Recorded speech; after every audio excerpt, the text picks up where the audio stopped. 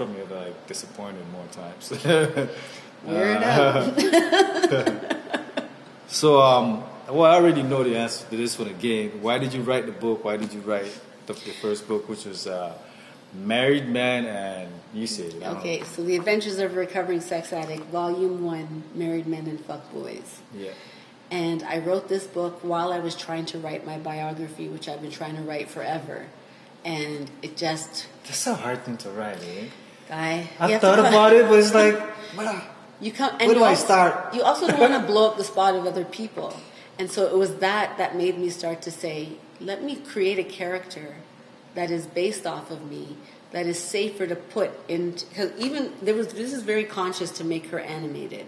Mm-hmm. Because society in general doesn't really care that much about black women. At least I don't feel cared for by by my society that I live in. However, a character of myself is a lot more accepted than me. So people think that they know me. Oh, that's LA. You excuse it away thinking you already know. Mm-hmm. But when you see her, you're actually more curious. Mm-hmm. Her being naked on the cover has a lot to do with the way that I write. I'm very naked in the way I speak and the way that I write. You're blunt. Yeah, I'm blunt, but I also have like a style about me that is very conversational. Mm-hmm. And so the book is very conversational. And people talk about when they read the book, they're like, go through it so fast because, you know, it's like they're having a conversation with someone. Mm-hmm. She's looking back because I learned very early on that while women are constantly looked at as objects, we're also subjects and that we have something to also offer. So her looking back is looking back at the people looking at her. Mm-hmm. So it's a much deeper thing than people realize. I call my genre of books self-help erotica because, of course, you need the guilty pleasure. People want to hear about the sex and all of those things. And so I give them what they need. Yeah, she do be doing a little bit of kiss and telling in there. But the names are, them don't get scared. No. And every person that I write about, I tell them. Yeah. Okay. I tell them that I'm writing about them. You got to give them a credit. I even ask them, what do you want your name to be? That's cool. That's really cool, yo. Yeah, that's really cool. But also, like, call me Magic Johnson. Yes, and I will. I'll call you Magic Johnson, and then as a writer who has a great imagination, I can create a whole world around the idea of a Magic Johnson. There's a guy in the book in there who I just met. I didn't really even have an ongoing thing with him, but I met him. But he reminded me of this kind of like, I don't know, someone from a magazine. So I was like, you remind me of James Bond.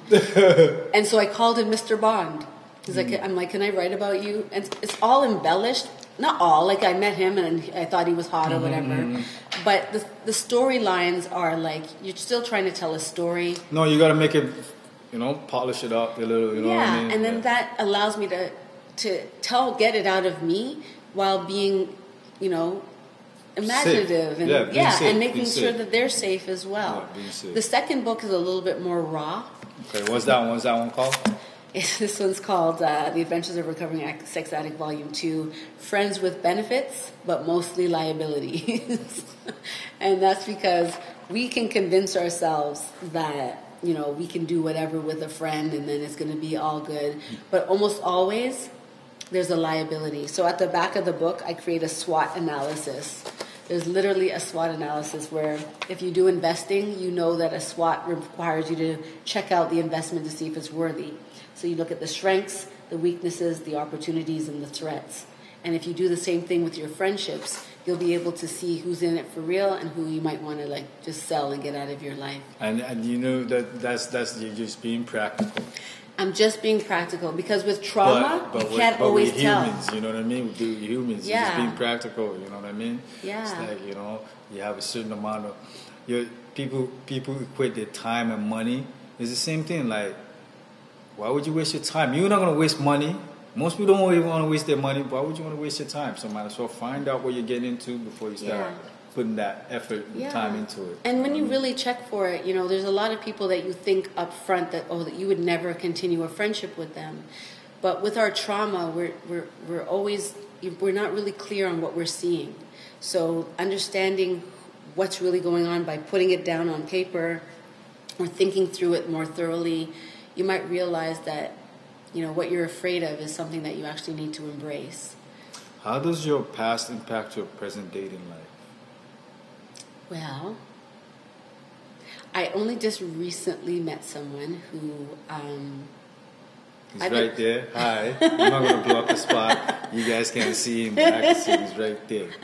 Look at my eyes. Maybe you can see the respect. Stop the madness. So I was single for 7 years. 2016, I got separated, and I've dated. I've tried to go on dates, but there's nobody that my children have ever met to say, this is my boyfriend. So they never knew. Well, you learned from when you were 5 what your dad was doing. You're not going to be putting your children through that. And I'm big about that. So that's a and you know how the man hold their mom sacred, yo.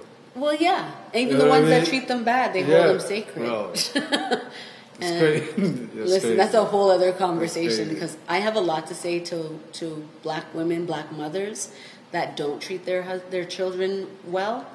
That is a whole other story, and I understand that I'm hated for a lot of the things that I put out there.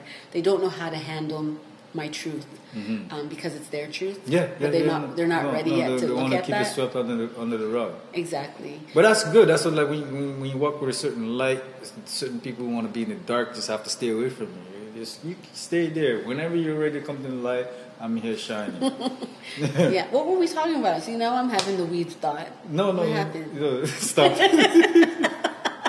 No. You talk about dating your children. And yes. So not having somebody for so long, and then after my screening, I went on a date. The first date was just like the bomb. We went to IKEA, and we sat in one of the bedrooms. Oh, I thought you went to go eat at IKEA. No, well, we were going to go have cake somewhere else. Okay. And then he lived close to an IKEA, so we went to the IKEA instead because I didn't want to drive too far. And we went into one of the living rooms, not one of the bedrooms. We went into the living room, and we sat there like it was fully our spot.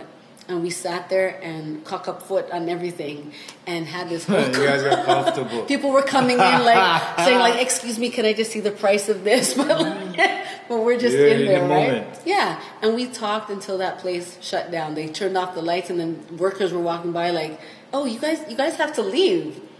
So it was just one of those moments where we didn't realize we were just sitting there talking for so long.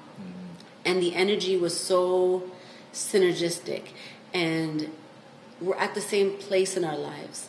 And that makes a big difference. Timing is huge for when you're ready to have a relationship, a good relationship. And so, he had been single for a year. I've been single for 7 years. And we both are at a place where we just kind of know ourselves, know what we want. And he works in the industry as well, and so I see a lot of collaboration coming where I've always wanted to work with my partner.